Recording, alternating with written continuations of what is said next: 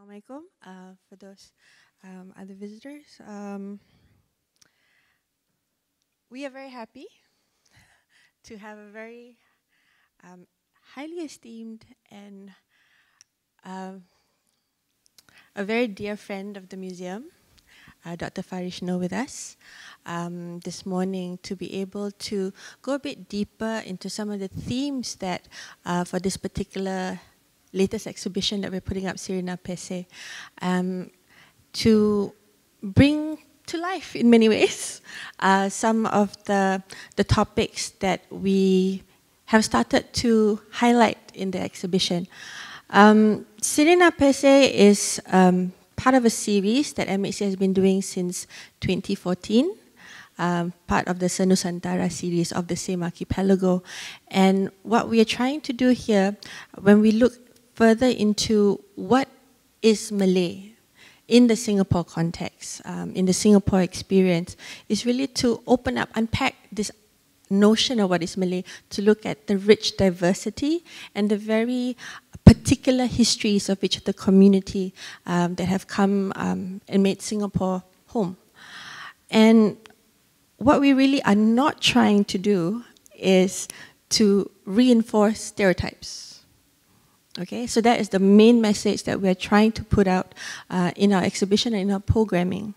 As much as the center is the Malay Heritage Center, all right? Heritage itself quite fraught with a lot of contestations. What is tradition? What is our culture? And being in Singapore, you cannot deny the impact that larger global history has had on the creation of identity, whether it's a national identity, whether it's a group identity or personal identities. So the idea of identity politics, identity making, is something which is very dynamic. It is something that is constantly being looked at, reworked, defined, redefined. And also we take very much of it is not some highbrow, talking about intellectual ideas. That's on the one hand, but it's really your personal experience, your family experience, what you grew up listening to the stories within the community, what your father, what your mother, what your grandparents told you, and what you share, and what you take with you, and what you, what's the word? You censor, you suppress. And you forget. Yes, thank you very much. So the idea of what is remembered and what is forgotten is also very much a part of what we try to show out in our modest galleries.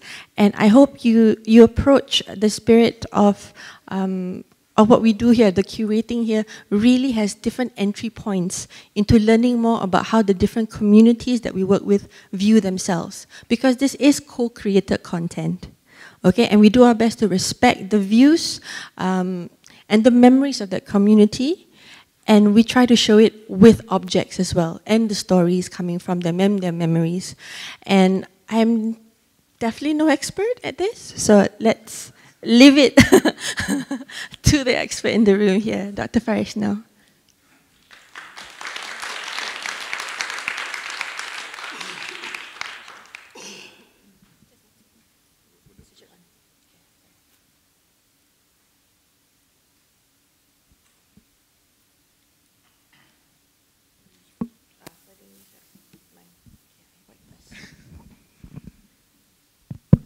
You can see how low-tech I am. I don't even know how to turn on a microphone.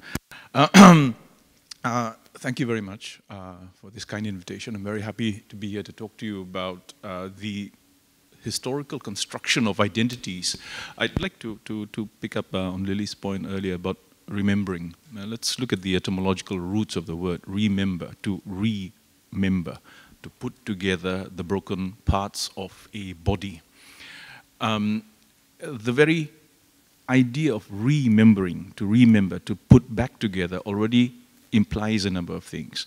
A kind of originality or a singularity that has been lost, but a singularity that is also complex and internally differentiated and diverse, and thereby able to be actually taken apart and put back together again. And I think that's the dynamics of identity that is often missing in the context of the kind of world that we live in today, this very modern world where identities have, in a sense, become solidified and almost commodified. I want to get to that at the conclusion of what I want to say, but I was invited to talk about the colonial construction of identities in Southeast Asia and Bugis identity in particular. So as a historian whose focus has been 19th century colonial history, I'm very happy to touch on this subject. But let's ground our discussion first. And let's look at how we talk about identities and how we can talk about identities. Identities in terms of identities of communities, of places, of where and what we are. Where are we? Where is this discussion taking place? It's taking place in Kampong Glam, Singapore, in the middle of Southeast Asia. The microphone I'm holding, however, which I still have yet to master, does not know that it's in Singapore. I assume that this chair that I'm sitting on also does not know that it's in Singapore, nor does this table or this piece of paper in front of me. So where is Singapore? Where is Southeast Asia? Where is Asia? The first working premise that I want to present to you is that identities, in terms of collective identities, individual identities, and identities of places, are always ideational constructs. If you ask, where is Asia? This carpet is not in Asia. The carpet doesn't know it's in Asia. So where is Asia? Asia is in us. Asia is in us. We, as thinking human subjects, we are the bearers of identity. Not our bodies, not objects, not things. We are Asians because we think as Asians. If you don't think as an Asian, you're not an Asian. Yeah? So, when we then talk about how identities in Asia, Southeast Asia, have been constructed over time, we need to go back and understand who were the bearers of these identities? Who were the bearers? Who bore the idea of Asia? And there are Asia and there are Asias. There are different understandings of Asia. And the sort of understanding that we seem to have lost is an understanding of a sort of pre-modern, pre-colonial Asia, which in so many ways I think has been captured very, very well in the work of the historian K.N. Chowdhury. I strongly recommend, if you have the time, to read his Asia Before Europe, an excellent book that tries to historically reconstruct an Asia before the impact of colonialism. And what Chowdhury does in his book is that he presents a view of Asia like this. This is Munster's map, Sebastian Munster's map of Asia, 1598.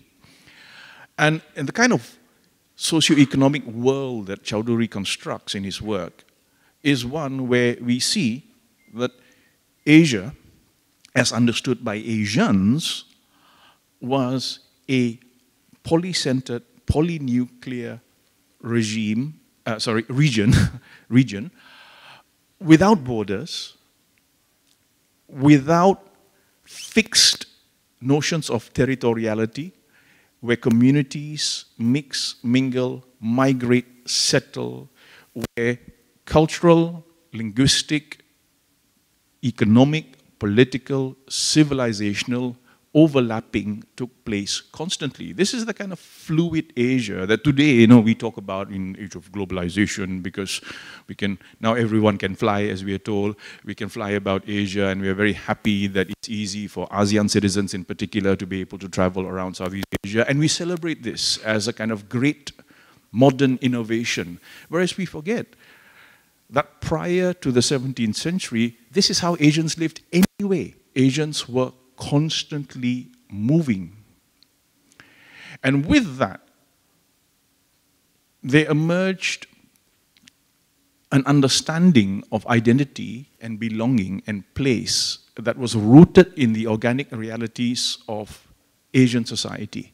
Now, this changes, of course, as a result of the colonial encounter, because with the colonial encounter, what happens is these local indigenous belief systems, these local indigenous knowledge systems, the local epistemologies and the local geographies eventually get superseded by a Western Occidental way of looking at things and the way in which Asia gets framed. Today we are in Southeast Asia. Now just consider this for 1 second. Southeast Asians were not the ones who declared that Southeast Asia is at the southeast of Asia. Yeah? These are geographical coordinates that we did not choose. So who decides? Who decides? Who decides that we are in Southeast Asia? From our point of view, Southeast Asians always regarded themselves as the center of the world. So China is East Asia, India is West Asia, from our perspective. But that's gone. That's gone because we had, from the 17th, 18th, 19th to the 20th centuries, the clash of different belief systems, different geographies, different epistemologies, where one side won and the other side lost. And with this emerges another Asia, an Asia that is viewed through the Occidental lens, an Asia that is constructed and understood ideationally as a thing, ontologically a thing. Asia is a place, a thing populated by Asians. And in the process of that, identities get frozen. And that's really what I want to talk about today.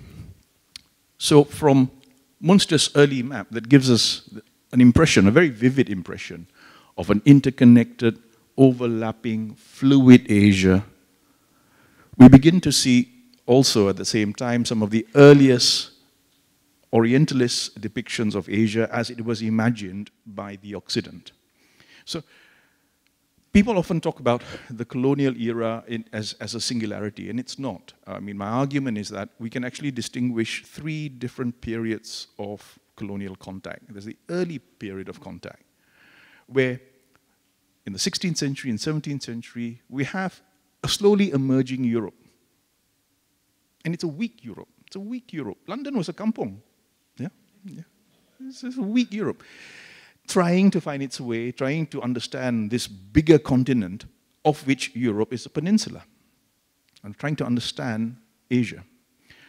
From the 16th and 17th, we move to the 18th century where Europe begins to advance. And as it advances, it gains something that it never had. It gains a technological edge over Asia. But at the early stage, this is Munster again, we already begin to see how Westerners, Europeans, began to imagine Asia. And if you look at those 2 rather interesting figures over there, that's what Asians look like in the late 16th century. With this, of course, emerged a distinctly Occidental understanding of Asia. The word itself, where does the word Asia, Asia, come from? This is a quote from Johannes Burmes. Asi, the second part of the there wherein do we have said that the whole earth is divided, took name as some whole opinion of the daughter of Oceanus and Tethys, named Asia, the wife of Lephitus and the mother of Prometheus. Now, Asians should perhaps derive some comfort to know that we are all descendants of Prometheus. Or as others affirm, of Asius, the son of Maine, and the Lydian. And it stretches itself from the south by the east into the north, having on the west part the 2 floods, the Nilus and Tanais. Basically, this is, Burmes is a hugely interesting scholar. His work, Omnium Gentium Mores, was perhaps one of the first European accounts of the non-Occidental, non-Western, non-European world, and it's regarded by some as perhaps the first work of anthropology. There's a section in the work where later on he talks about the non-European other, namely the people of the Indians, and compares and contrasts. So from a very early stage, as the Occident encounters the Orient is framed as the other. This othering process takes place almost instantaneously, and this is one of the paradoxes of the politics of identity. As much as we want to think of identity politics in terms that are benign, it is often grounded in dialectics. And this dialectics initially is me and you, us and them, but as I'll show, by the time we get to the 18th and 19th centuries, it becomes an oppositional dialectics. It's not me and you, it's me against you, it's us against them. It changes because that dialectical framing of the other as the other has already paved the way for opposition. And there are reasons why this interaction with Asia changes over time. Now, of course, when I mean, Asia, Southeast Asia has always had contact with the rest of the world. We know this. Yeah? The exhibition, which I encourage all of you to have a look at, if you haven't already, shows very clearly that in almost all communities and societies in Southeast Asia, there has been long, prolonged contact, cultural exchange, economic exchange, exchange of languages across Asia. So encountering other societies is not new. It's never been new. But the encounter with Western Europe from the 17th century onwards changes because Europe, as it emerges from the Dark Ages, is seeking prominence in global affairs. But at that early stage, when Europe is still small, we begin to see the first attempts of Europeans to reach out to Africa, the Arab lands, the rest of Asia. And when people talk about colonialism, 300 years of colonialism, that's not entirely true, because in the first century, when the Spanish and the Portuguese first arrived to South Asia, Southeast Asia, East Asia, we know for a fact that their settlements were small, they were weak, they were highly dependent on trade. Even when the Portuguese and Spanish arrived, for example, they needed to trade. So they built tiny, small trading settlements, and they were part of a wider mosaic of competing and sometimes cooperating trading centers. Even when the Portuguese conquered Malacca, right, it still had to trade to survive. And a lot of people forget that the Portuguese, during their 100 years of controlling Malacca, were highly dependent on trade with other Southeast Asian polities. They had to trade with Aceh, Pedir, Johor, Riau, because otherwise they could not make that profit that they needed. So they were small.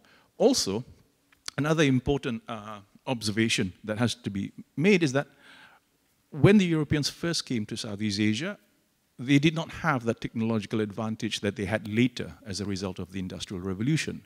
So when the Portuguese invaded Malacca, for instance, it took them 8 days to defeat the Malaccans. Why? Because in terms of technology, the people of Malacca had the same kind of technology that the Portuguese did. After the defeat, they counted 8,000 guns in Malacca of Southeast Asian manufacture. And Alfonso de Albuquerque the Younger, the son of Alfonso Albuquerque, wrote in his book that the guns of Southeast Asia, the guns of Malacca, were as good as the guns made in Göttingen, Germany at the time. So you see, what we have up to the 17th century is equality in terms of technology, of economic prowess between Asia and the West. Now, because of that, even with this early encounter, the Europeans who came to Southeast Asia had to understand and work with and navigate their way through a Southeast Asian conception of homeland. Tanah air. This is a word that we find in Malay, we find it in Indonesian. And this reminds us, today we still talk about tanah air, tanah air saya. We don't say tanah saya, it's tanah air saya. Why? Tanah air for me is a very, very important concept that reminds us of a very different notion of geography, very different understanding of how Southeast Asians understood their sense of belonging and their domain, where their homeland was. And this linking of land and sea is something that we find in many communities, and here is where the Bugis come in. The Bugis, like the Bajau, like the Suluks, like the people of Palawan, like the Ilanuns, there are many communities in Southeast Asia with a different sense of geography, whereby homeland is not just land, but sea as well. And this is why I think one of the things we've lost today, partly as a result of technology, because nobody takes boats anymore, everybody wants to fly instead, we've lost that tactile contact with the sea, which used to be part of our territory. The sense of belonging to the sea. And when you look at the communities of Southeast Asia, not only the Bugis, but if you look at Bajau Laut, for example, who live very near to Sulawesi, we see foundational myths that link them very closely to water as well as land. All these geographies, all these cosmologies would eventually be forgotten.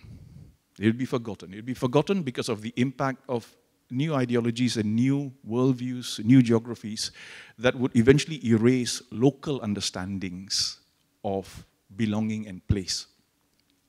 Bajau Laut, for example, are interesting. Most communities have one myth of origins. You know, we came from there, we came from that mountain, or we came from that valley. And Bajau Laut have three origins. It's community that from the outset, from its genesis, claim that they have come from the Straits of Malacca, the Sulawesi Sea, and the Sulu Sea. And until today, in the oral history of the Bajau Laut, there is a belief that every person has a twin living underwater. And that's why you cannot be far from water. When you're far from water, you're far from your home. Water is home. Which is a good excuse, by the way, to buy beach property, if you like. Right. Now, eventually, all of this gets erased because this notion of tanah air, is superseded by another understanding of territoriality when Southeast Asians cannot claim and control their land as well. Now, the maritime history of Southeast Asia, I'm very happy that in this exhibition there's a boat there. The exhibition is laid out like a boat. It reminds us that the boat was also home. Now, the reason why our maritime history is so important is that it's not simply romantic stuff for those of you who like Pirates of the Caribbean and Johnny Depp and all that, but it's not just that. Maritime movement accounts for how and why Southeast Asian polities emerged the way they did. For instance, historians, myself included, cannot explain why certain kingdoms just disappeared. If you look at Southeast Asia's history, we have the land-bound kingdoms, Majapahit, the Mataram, Pegu, Pagan, Ayodhya, Sukhothai. You have maritime kingdoms as well, Malacca, Jambi, Aceh, Makassar. These are maritime kingdoms. But if you look at Southeast Asian history in the broad sense, you'll find that some kingdoms just disappear like that. And you don't know why. Why did they disappear? They were not invaded. Yeah? There was no large invasion from India or the Mongols or from China. But why did some kingdoms just fade away, almost in one generation? One possible theory or thesis would be that this reflects our maritime mobility. In other words, how did Southeast Asians live? Southeast Asians sought stability, safety, and prosperity. So they would be drawn to flourishing kingdoms that were well governed. And you note that throughout Southeast Asian history, unlike other large land-bound kingdoms like China that went through long revolts, long rebellions, there were very few rebellions in Southeast Asia. And one possible answer for that is because when there was a period of, say, instability or bad rule, bad governance, Southeast Asians just did the simplest thing. You pack everything in your boat and you go to the next kingdom, right? So that's how we voted. We voted with our feet, or rather with our boats, right?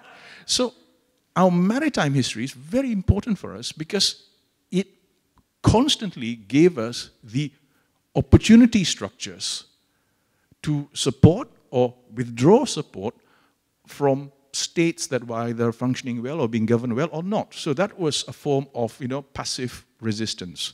And it's linked very much to our culture as well. So Southeast Asians move and migrate. And in the history of the Bugis, which you have here, you make an important point that often in the context of a community, like in the Bugis community, when, for example, your ambitions are thwarted because your avenue for upward social mobility is blocked, you move. And we have this among the Bugis, we have this among the Bajau, we have this among the Suluks, we have this among the Minangs, that constant movement. That gave Southeast Asia its identity as a fluid and very dynamic part of the world, which also, unfortunately, made it a magnet for conquest later. And because of that, Southeast Asian identity would eventually come to be reconfigured, redefined by those who had the power to do so. By the time we get to the 17th century and early 18th century, we begin to see some of the first colonial Orientalist depictions of Southeast Asians. The first one that I know of is Theodore de Brie, 1601, where we begin to see the first images of Asians presented in a realist manner for a Occidental audience or European readership back home. These are images from Johannes Neuhoff, Voyages to Brazil and the East Indies, 1685. Now, the important turn that takes place in the 17th to 18th century is the emergence of a new institution, the modern colonial company. If earlier, during the time of the Portuguese and the Spanish arrival, they were driven by simple commercial goals, modernity emerges in Europe with the creation of these modern companies. The Dutch East Indies Company, the British East India Company, the French Compagnie des Indes. Now, they are very modern institutions in the sense that they are governed on the basis of the principle of contractual relations. And as these second generation of European colonialists came to Southeast Asia, after the Spanish and the Portuguese came the British, the Dutch, and later the French. As they came to Southeast Asia, they brought with them a new, modern understanding of the world around them. They understood themselves in very distinct and fixed terms. What a lot of people may or may not realize is that the birth of the modern colonial company marks the birth of modern Western nationalism. When the British East India Company was created, not only was an institution, a modern militarized company created, given the right to conquer and kill for the mother country, but a corresponding set of legislation was passed in England, which made the East India Company an English company. For instance, laws were passed in Parliament forbidding an English merchant from working with any European in the East Indies. It was illegal. Because the East India Company serves England. It doesn't serve France, doesn't serve Spain, doesn't serve Holland.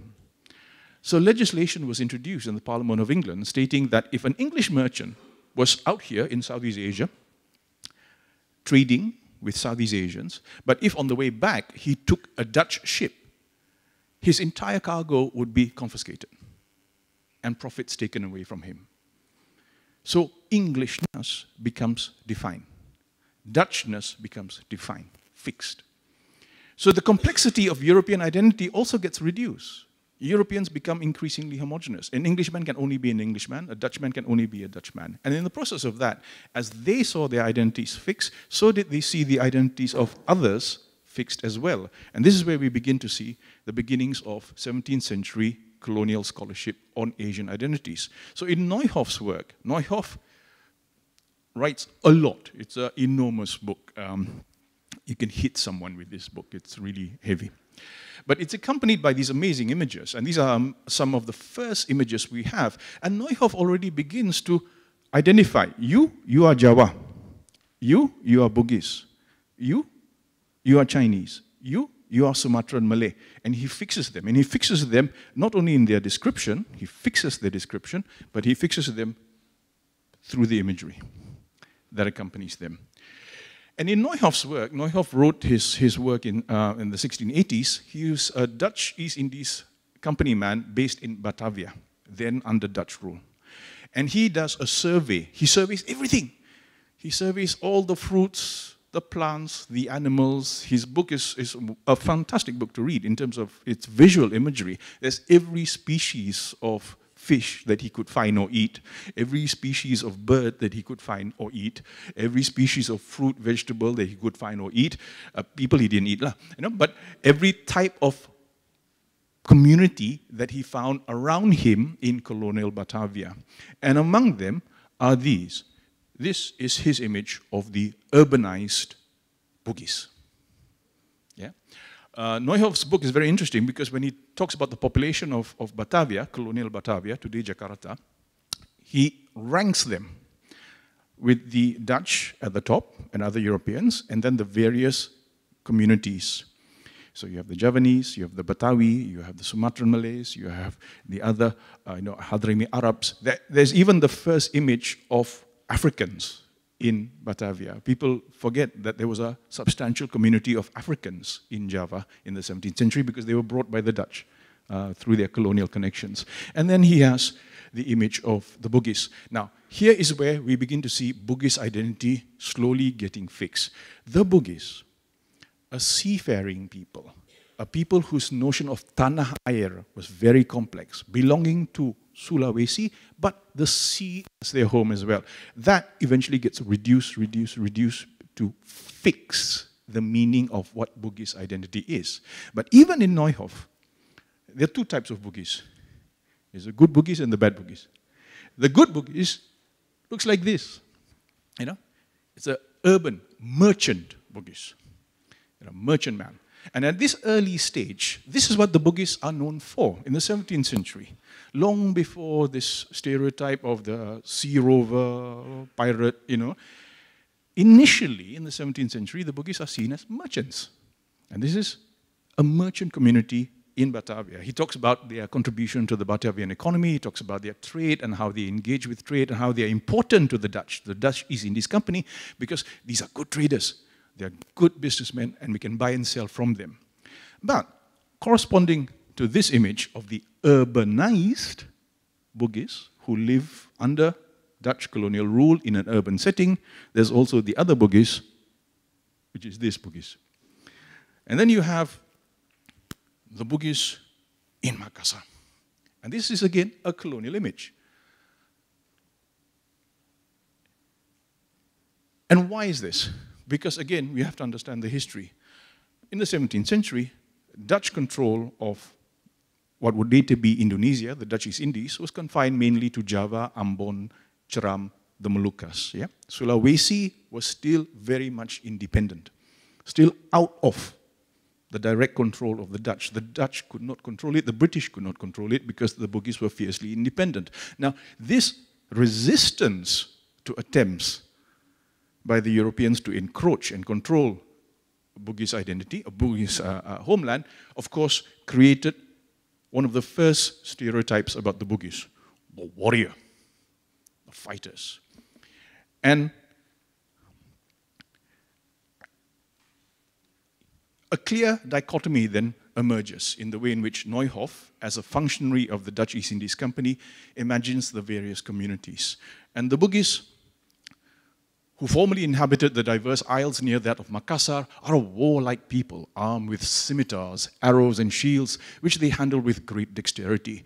They go for the greatest part naked, having only a piece of stuff about their middle down to their knees. I assume that's a sarong. The women are clad like other Indians. Indians because Southeast Asia was then seen as part of India, Greater India, India Magnus. After the Dutch became engaged in the war with the King of Makassar, the Bugis fixed their habitations in and about Batavia till the event of the war. But after the Makassars were conquered by the Dutch under the conduct of Cornelius Spielman, and a firm peace was settled, both the king and queen had a house aligned to them in Lord Street. So basically, this passage shows the complex relationship between the Dutch East Indies Company and the Bugis people as a whole. On the one hand, we admire you because you are good merchants and traders, but at the same time, when we try to monopolize your economy, when we try to break into Sulawesi and gain a foothold in Sulawesi, you resist us. And at that point, you're no longer a good merchant, you become savage warrior other.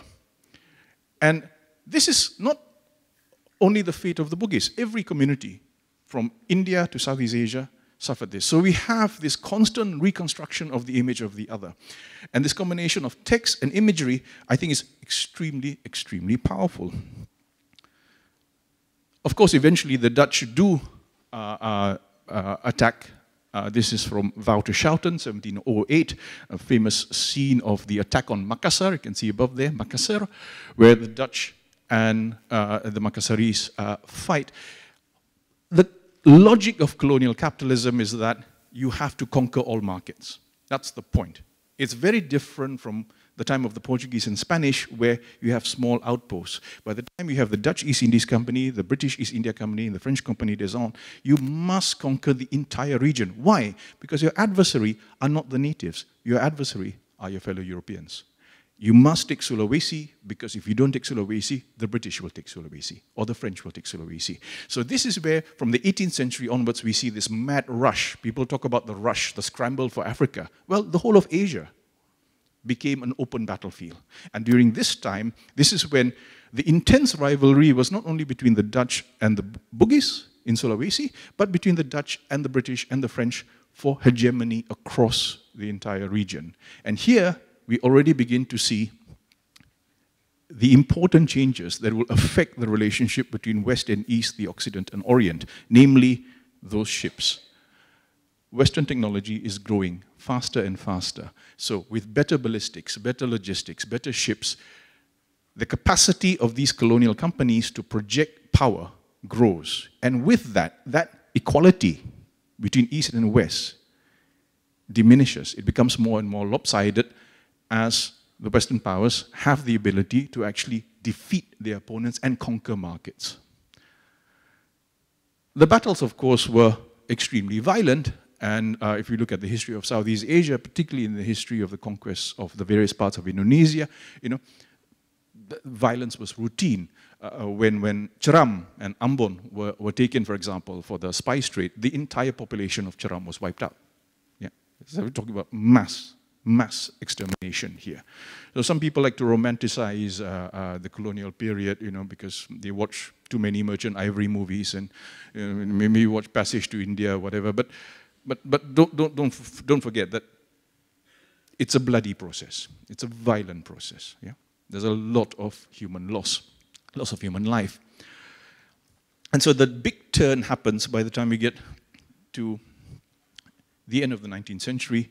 Sorry, the end of the 18th century, in the beginning of the 19th century, when by then, as a result of the Industrial Revolution, the technological advantage that the West has over Asia and Africa is almost absolute. And this is the birth of the era of the gunboat. And the era of the gunboat basically means that today we have, you know, by then, by the 19th century, you have the capacity to project power at an enormous human cost to the victim, but at a minimal human cost to the aggressor. So this leads to what we now call asymmetrical warfare. You know, it's not unique to Asia. We see the same stories in Africa. The creation of the Gatling gun, you know, the modern machine gun, basically leads to huge battles like, you know, Omdurman, for example, where thousands of Africans are just massacred in a few minutes. And the use of these technologies basically renders Asia defenseless. This is a famous image of the attack on Brunei, 1846, if I'm not mistaken. Now, it is in the 19th century, then, that that identity that we talk about, Bugis identity, gets fixed even more. And why?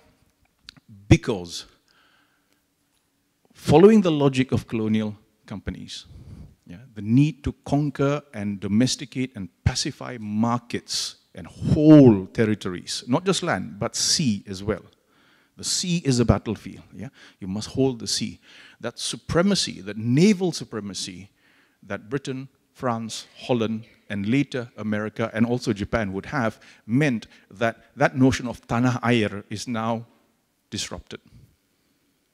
If Southeast Asians belong to land and sea, one thing that Southeast Asians lose in the 19th century is the sea, because you cannot defeat that kind of technology. The modern gunboat with the modern cannon, the modern howitzer, the modern machine gun basically meant that Holland, Britain, France were able to control the waterways of Southeast Asia, ending that fluid movement where the Bugis community, among other communities, found themselves, where they could go out and trade, merchant, move, settle, immigrate, etc., etc.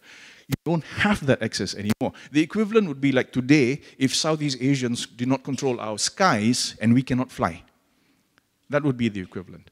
So with that, you have a new impetus Again, this is driven by intra-European rivalry. Britain wants to control the South China Sea. Holland wants to control the Malacca Straits and the Java Sea. So all these countries are trying to control the sea. Today we're talking about disputes in the South China Sea. It's not new. It's been going on for 300 years, right? But then, this is Keppel, Henry Keppel, writing in the mid-19th century. Without a continued and determined series of operations of this sort, he's talking about the war on piracy. It is my conviction that even the most sanguinary and fatal onslaughts will achieve nothing beyond a present and temporary good.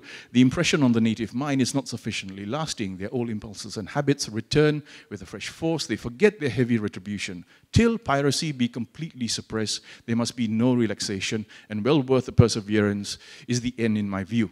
The welfare of one of the richest and most improvable portions of the globe and the incalculable extension of the blessings of Britain's prosperous commerce and humanizing dominion. In other words, Keppel, as a commander in the British Navy, taking part in the so-called war on piracy in Borneo in support of James Brooke, believed that the only way in which the civilizing influence of Western colonialism could be made permanent in Southeast Asia is through the dominance of the sea. Now, when that happens, all seafaring communities are instantly a target.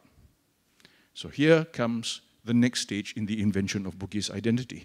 If in the past the Bugis are seen as merchants, as traders, and as warriors, for the 19th century, the Bugis are seen as pirates. Piracy is a construct. You invent a pirate. And the birth of piracy coincides with the birth of colonial capitalism. The two emerge at the same time. Why? Because what is a pirate? We don't go to pirate school, right? You don't get a diploma in piracy. I think I'm going to be a pirate. No, you don't. You're defined a pirate. You're defined a pirate. In the same way that in the past the Bugis were defined as warriors, by the 19th century they're defined as pirates. Why? Because the logic of colonial monopolies is that if you don't trade with us, by default, you are a pirate. So all the communities of Southeast Asia that attempted to retain some degree of economic independence and continued their own traditional Southeast Asian patterns of trade were immediately defined as either a competitor or an enemy. And so the Bugis were not the only ones. The Bajaus were also defined as pirates. The Dayak Laut were defined as pirates. The Suluks were defined as pirates. So piracy, you see, is an invention. You are labeled a pirate. No one is a pirate. You're not ontologically a pirate. You're not born a pirate, I hope not. And once born one, you're defined one, you're made one, you're labeled one. So the label of pirate comes attached to the Bugis, along with many other maritime communities of Southeast Asia, to serve this. To serve what? To serve the sustained, deliberate effort on the part of colonial companies to gain control and monopolize trade. So once you're our ally, that's all right. But if you don't work with us, by definition, you must be an enemy. So that oppositional dialectics gets stronger and stronger. And it wasn't just the Bugis who were called pirates. This is a modern contemporary depiction of an event that took place in Sumatra in the 1830s. This was America's entry to Southeast Asia. I've just finished my book on the Americans in Southeast Asia from 1800 to 1900. And people always think that America's arrival in Southeast Asia begins with the conquest of the Philippines. Not true. 70 years before that, America's first attack in Southeast Asia took place in Sumatra. Why? For the same reasons. That American shipping was threatened, and in the American press at the time, there was already the creation of a new category, the Malay pirate, or the Sumatran pirates. So you read the headlines of the newspapers, then, it's like, war against the pirates of Sumatra. So Southeast Asia was full of pirates. Because basically, a pirate is anyone who doesn't work with the dominant emerging European power. So Malays were labeled pirates, Bugis were labeled pirates, Orang Laut were labeled pirates, Bajaus, everyone. Anyone who did not cooperate. So you see how the term piracy is so politically loaded. It's always been politically loaded because it's meant to serve a certain political economic agenda. So we cannot get out of this because, unfortunately, these stereotypes remain with us. And so by the time we get to the late 19th century, these identities have become fixed. All the complexities of Bugis culture that you see in this exhibition, how Bugis society has its own internal complex hierarchies, its internal complex modes of internal differentiation, its variances of worldviews, its conception of geography, all of which is very complex. All of that gets reduced until in the end, we end up with these sort of postcard caricatures. This is from Frank Marriott's Voyage to Borneo and the East Indian Archipelago, where Marriott provides some of the first images of the natives of Southeast Asia. Marriott was, on the one hand, a naval officer, but at the same time, an amateur artist. And so he understood. Marriott is the one Orientalist scholar who really understood the power of images. He says this in his introduction. He says, one image can convey more than in pages and pages of writing, because that image fixes. He understood the power of the image is that it fixes you. It fixes you. And for me, these images are like butterflies that are pinned on a frame. They're fixed for good. Once I've labeled you pirate, you're stuck with that. Once I've labeled you headhunter, you're stuck with that. Once I've labeled you cannibal, you're stuck with that. And we labor under this long historical burden of a 19th century epistemology until today. The net result are the kind of, ethnicized, racialized studies of society that were very popular in the 19th century, coinciding, by the way, with the emergence of race theory in places like America, theories of polygenesis, that human beings are not one race, but actually we are different races, some are superior, some are inferior, etc., etc. And so it's this sort of scholarship which has, in a sense, trapped all of us, Southeast Asians, in so many ways. The writing of John Crawford, for example, is instructive in this regard. John Crawford's book, 1820, The History of the East Indian Archipelago, History of Southeast Asia, divides Southeast Asia into 5 civilizational groupings, from the most civilized to the most uncivilized. All right? So here's someone from London, arrives in Southeast Asia, and he sort of does this sweeping, broad categorization of all the communities of Southeast Asia. The most civilized for Crawford are the Javanese and the Malays of Sumatra. Right? The second category are the Bugis and the people of Sulawesi and parts of Kalimantan, Borneo. And then there's a third category, even less civilized, and the final last category are the people of Papua. So you have 5 rankings. Of course, not in that rankings are the Europeans, who are above, because they do the rankings. Right? So what we see then in the 19th century until today is the way in which complexity has been reduced to essentialized traits and characteristics which are fixed. And all that mobility, the way in which, the many different complex ways in which we understood our world around us, has been reduced to a terrestrial geography, a political geography, a political economy, which in many ways is very different from that of pre-colonial Southeast Asia. Why? Because it's modern. Not only because it's Occidental, but because it's modern. It brings with it a sensibility that is alien to the belief systems of Southeast Asians. And so this leads us, I think, to the dilemmas that we face today, and I'll try to end with this. What I've tried to show here is that the Bugis were, in a sense,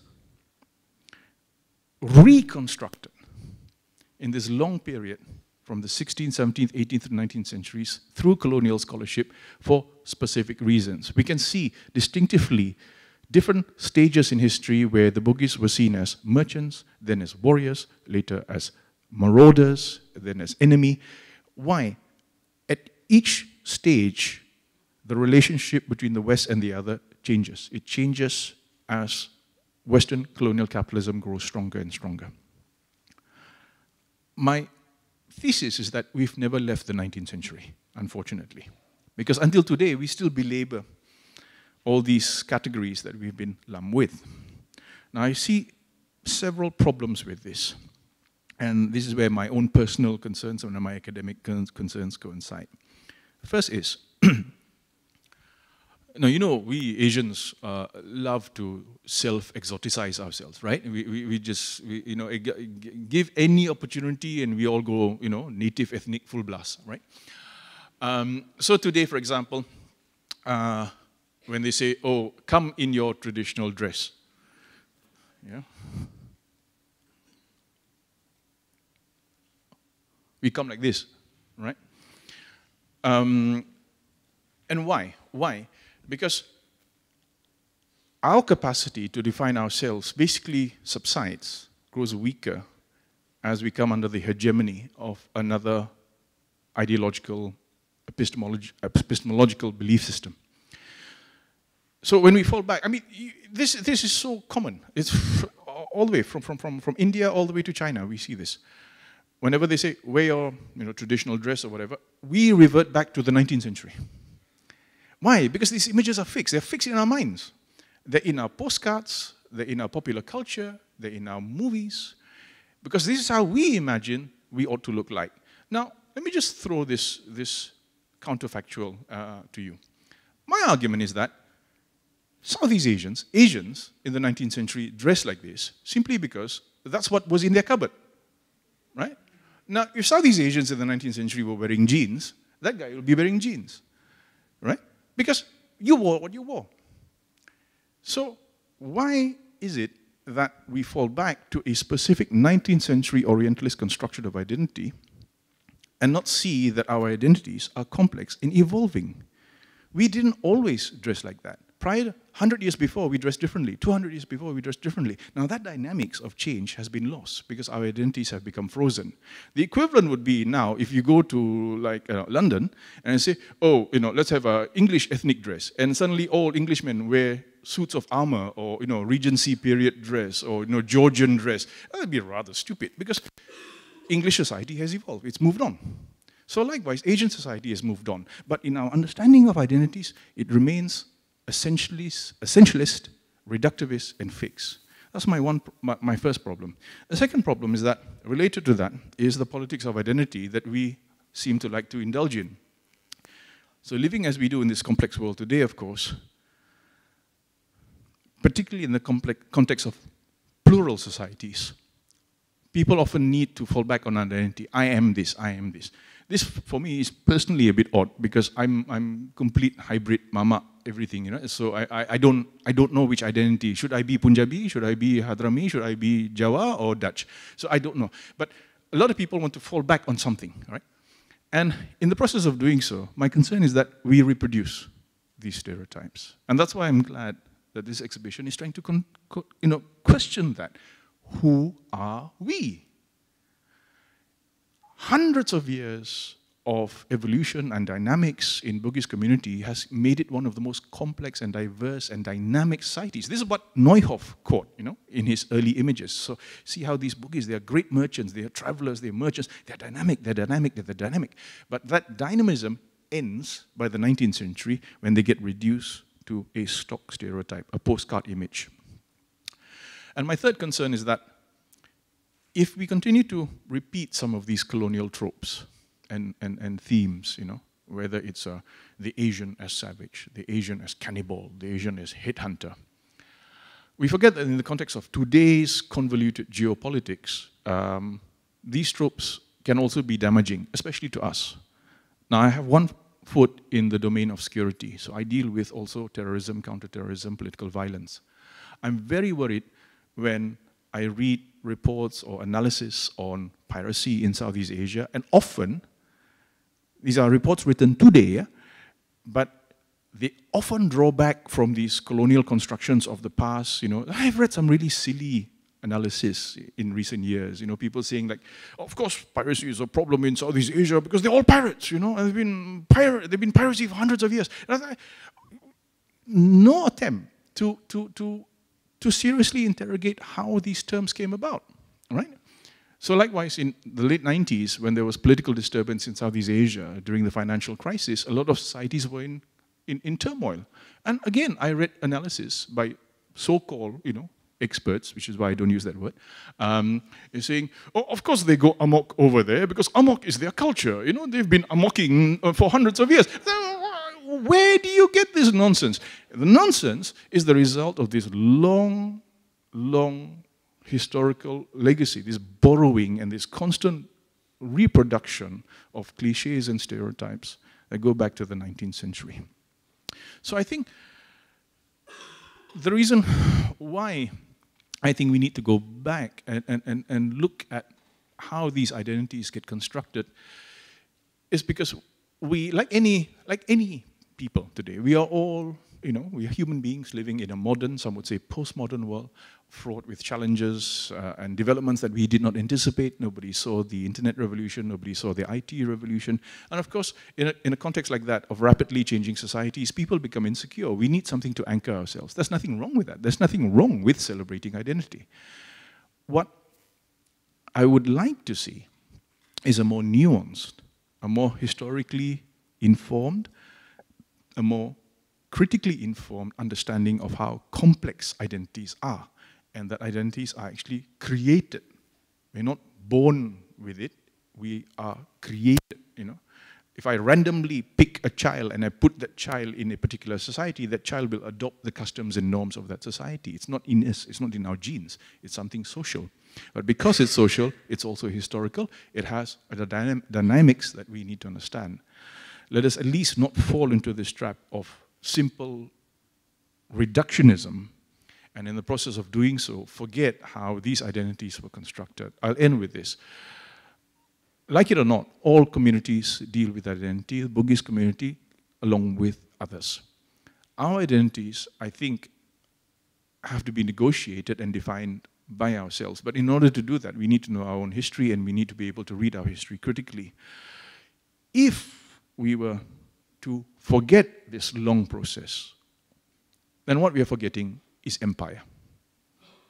You're forgetting empire. And you're forgetting that identity construction, especially in the 19th century, was intimately linked to power, politics, colonialism, imperialism, and violence.